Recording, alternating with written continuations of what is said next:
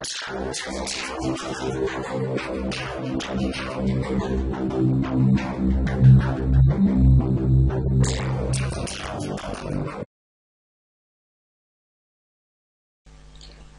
everyone, this is Okwe from FigureItOut.com, and today we are doing a tutorial on Adobe After Effects. And most of us must have been seeing all these cool title plates that come up before a movie starts, or even in between the intros and all that. You know, some of them are 3D, the animated and motion, the emotion and all that. They have text layers, so they have some other growing elements in them. They look so cool and so nice. Most of those intros for either a film or a tutorial or whatever it is they use them for, or even adverts, most of them are being done with Adobe After Effects, and that's why it's a cool software to learn. You know, so today we're going to be doing a tutorial on Adobe After Effects, and this is it. We're in Adobe After Effects right here, CS4. That's the one I'm using. There's CS5 and CS6 right now. You might want to get the latest one, but I like CS4. Alright, so we're in Adobe After Effects CS4 right now, and one thing you have to get to know first is to understand the workspace you have around there in Adobe After Effects. Over here is where you have your project window. Here it arranges your compositions and your solids and every other element it is you bring into After Effects. It arranges it at this point. And here you have your tabs: your file, edit, composition, layer, effects, animations, view, window, and help. Here is your comp window. Everything you do is being viewed over here at the comp window. And down over here is where you have your layers. Every single thing you pick or you work on, they stay here in your layers, and you can rename every single thing you have there. And over here is your timeline. Where you get to adjust what comes when and where and what exactly is keyframed or not. Over here you have your object viewer, your document object viewer. Yeah, everything you work on your layer here gets to show over here in the object or document viewer, so you can get to like change some little settings there very fast. And if you come over here is the effects and controls. Every effect you add to any layer pops up here, so you can get to like reset the effect and all that. Then here you have your switches. You have your 3D switch, you have your blur switch, and you come over here, you see toggle switches and modes. Here it takes you over to your mode. It's just like if you've ever been to Photoshop before. See, it's the same thing, almost the same thing, though you have more here: normal, dissolve, darken, multiply, color burn, hard, overlay, and stuff like that. You actually do that in After Effects as well. You can overlay elements on backgrounds and all that. So, and here is to magnify, to change the size or magnify your comp window and all that. And over here is for the title save, action save, grid. It's just for grids majorly, yes, to help you with your text whenever you're working. And here you can set your resolution to either full, half, third, quarter, or custom, or even auto set it. So yeah, you can and get a transparent background, toggle the transparency. Here you can have the active camera in 3D. This helps a lot if you're working with a 3D layer. You can actually change your camera view and all that, so you can view it from different angles. So basically that is everything you have here. So we want to start up something in Adobe After Effects. Like, let's see if we can recreate what it is we have here. See, this is cool. The text comes in, stays for a while, and goes out, and when it's going out, it fades away. You know, this is cool. Let's see if we can recreate this the same thing you just saw here in a new composition. So what you do is, first of all, create a new composition, and let's name it test 2. Presets, I usually use NTSC-DV. You know, some of you might prefer PAL. You know, there are a whole lot of settings there you might want to work on. So check the preset that it is best for whatever it is you're doing, and use that. And over here I'm working with a width of 720 and a height of 480. Sometimes I work with 1280 to 720. It depends on whatever it is I'm producing, and it's at 29.97 frames per second. You know, sometimes I could just change it to 24 frames per second, and yeah, you have your new comp. If you come over here, you see the current time. It actually shows the time of your timeline. In our comp settings, we set it to be 10 seconds, and here you can toggle it from being showing the time to showing the frames. You just hold down Control and you click, and it shows you the frames, different settings. So now we have our new composition. Test 2. Here is the comp window. Here is our layer switch. Yeah, we have our layers here, and over here in this dock we have our timeline. Here's a layer dock, here's a timeline dock. Now the first thing we want to do is to create a new solid. You go to layer new solid, come over here, make comp size. Yeah, we're going to make a deep red solid. You want to change the color, you come over here, click that, come over here, and you change your colors. But I want a deep red color because we're trying to recreate what it is we saw in the last example. So make comp size, and we click OK. It's going to make a solid that would come out in the exact comp size that we've set. And we can rename this deep red solid, let's say, to background. Right click on it and come down to rename, and you write background and you press enter, and there it is, has been renamed to background. Now we have to make this background look a little bit more fun, you know, a little bit much fun and much more catchy and exciting like that. So what we do is to create a mask around our solid. So what we do is go over here. Actually, over here we have our selection tool, we have our pan tool or the hand tool, we have the zoom tool, we have the rotation tool, we have the camera tool, we have the pan behind tool, we have a ellipse tool and has a drop down over the tools too. We have our pen tool here, our text layer, our brush, our clone step, our eraser, sorry about that, and our puppet pen tool. Alright, so here we need an ellipse tool because that's the mask we're going to be drawing. So we come over to this angle here on your top left corner. Yeah, top left corner. You click down on it and you drag down to get a perfect ellipse that, you know, touches every angle, and you let go, you release. Alright, so down here in your layer dock, you see under the background, you know, the mode, the layer has been opened. You know, you see the other child under it, and you see mask 1 because that's what we've created. You open that as well, and it opens other options under the mask 1. So what you do is try to feather it out. You go to mask feather, and we feather out our mask down like that. Then we go to mask expansion, and we increase the expansion of the mask, and we'll go over here, mask feather, and feather it some more. And there, let's see, you can feather it some more. Good. And there you have it. Let's close this up. Just click somewhere. It's V on your keyboard to give you your selection tool, and click somewhere around there in your comp window to get rid of the marks there, and you have there a nice looking background. You know, you have a nice looking background there. All right, now the next thing you have to understand is when it comes to Adobe After Effects, and most of the things people don't know, Adobe After Effects has to do with keyframing. You tell what element to come in at what time and to leave at what time, to do what at what time, and to go where at what time.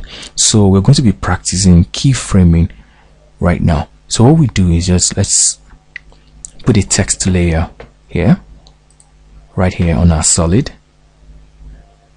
come here, and actually I'm using a font called Copperplate Gothic Bold. I got it from a site, I think 1001 fonts download. Yeah, 1001 fonts download.com. You can check them out. Yeah. So I'm going to type this is cool. Isn't it cool? Yeah. Then you go over to your selection tool, and what you do is come over to this point, hold down your mouse, hold down shift and drag just to increase the size of your text, and release first, and there you have it. And you can drag your text layer to any point it is you want it in your composition. Or I want it to be there at the center. Now the basic animation we want to create here is for the text layer to be outside the comp at the beginning of the animation, then it runs inside the comp, stays there for a while and goes out. But while it's going out, we want it to gently fade away. Now if you want to change the color, if you want to change the color of your text layer, you could actually just come over here to the object viewer and basically just click here and change the color. See, I can easily preview it as we're changing the color, but I just want to stick to white. Helps better. Another thing you can do is select your layer and go to Effect, Generate Fill. There, it's on your effects panel. Then you can change the color and all that. Press OK, and there it is. So I'm going to delete that. I'm not using an effect here right now. I'll just basically stick to using my object viewer for now. Alright, so now we have our text in it.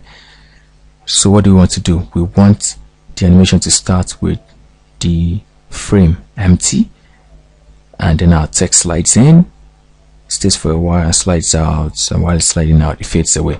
Now what we'll do is come over to the text layer here and drop down the arrow you have there, go under the transform option, drop it down.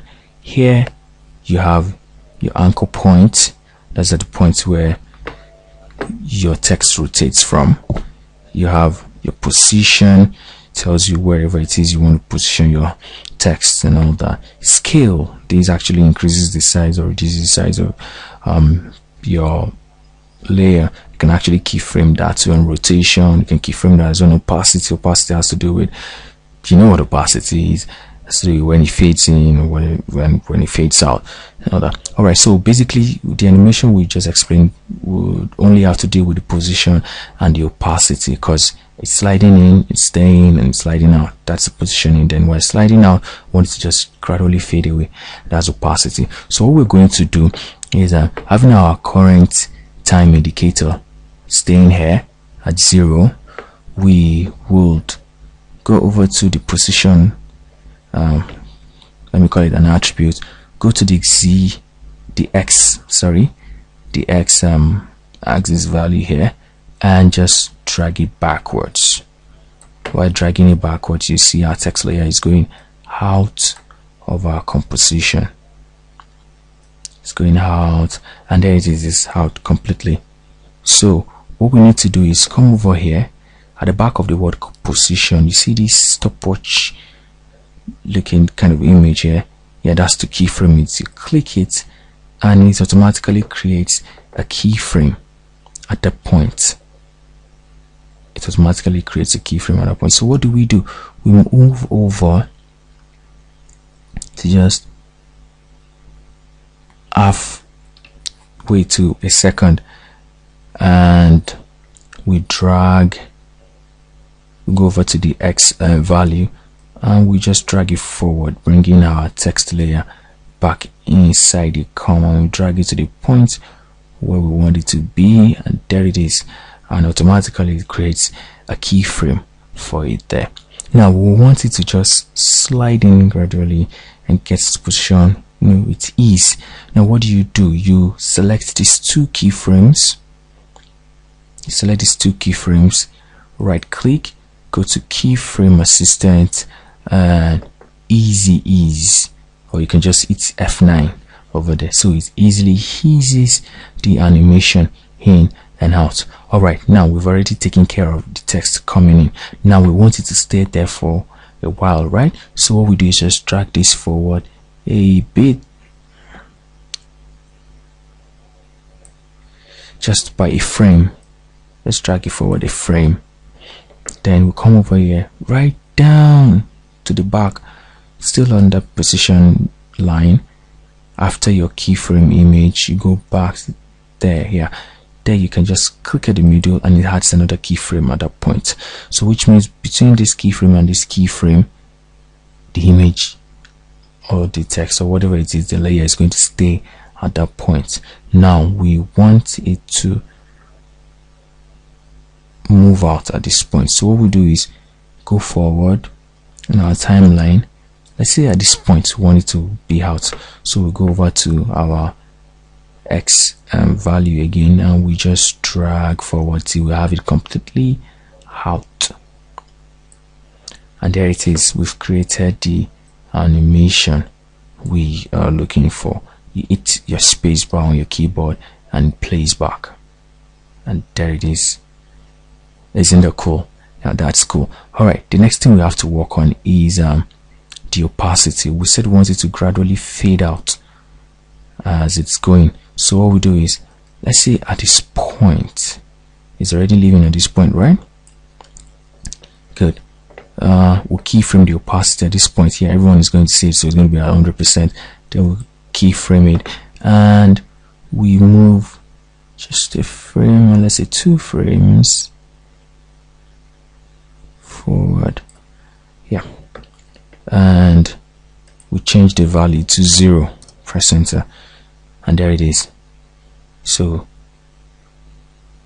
let's ease this to F9. Sorry.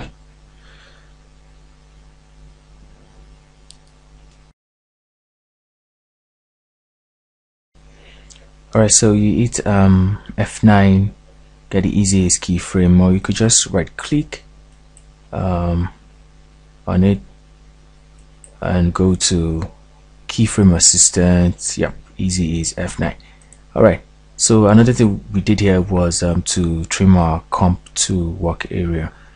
Yeah, so alright, so let's just play this over from the beginning. Hit spacebar on your keyboard and you can watch the intro play over. Alright, so yeah, we have it there. Now After Effects is actually a very nice software. You know, they're easy to build intros for games, all those super game intros you see. Most of them have been done in After Effects, and all these adverts you see on TV, you know, those very classy, cool looking digital adverts you see on TV, most of them are being done with After Effects. And even some basic effects you see in movies, major feature movies around, you know, most of the effects done there can be done with Adobe After Effects, and some of them are actually done in Adobe After Effects. So it's actually a very nice software to learn. You know that I have some basic examples I can show you here of stuffs that you can do in After Effects. Here is an opening title sequence. I think it's just still another one here as well. So cool stuffs, very cool stuff. See, if you stick to learning Adobe After Effects, you do way better than all this. Figuredout.com is going to be producing a DVD series that will put you through everything from the beginners level to the intermediate, and to every level it is you need to be, down to the pro level. So you might want to stick around. Check the website at www.figuredout.com to know about all that. And also like them on Facebook and follow them on Twitter, and check the YouTube channel as well for free tutorials. You know, basically, yeah, you've made your intro and your animations and all that, but it's not going to stay inside After Effects. You will want to render it out. So what you do is go over to composition and add to render queue. There it pops up in your rendering dock, and you come over here to the output module, click on lossless, and you go over to format and click a format to use. There are a whole lot of formats here, but I just stick to QuickTime Movie. It's easier to render and all that. Then come over here under video output, you click format options, and yeah, basically your default stays at animation, but I just changed mine to photo JPEG, so it renders with ease and faster. Then quality best, and I click OK and click OK, and we're ready to go. Output 2, you click that too, and there you can change the name and change wherever it is you want it to go to. Once you're done, you come over here and click render. And by the time you click render, it renders up to wherever it is you sent it to, and then you can play it for everyone to see. This is cool. Isn't that cool? You just made your first animation in Adobe After Effects. Alright, this is your first step to making big and cool animations and intros. So I hope you enjoyed this tutorial.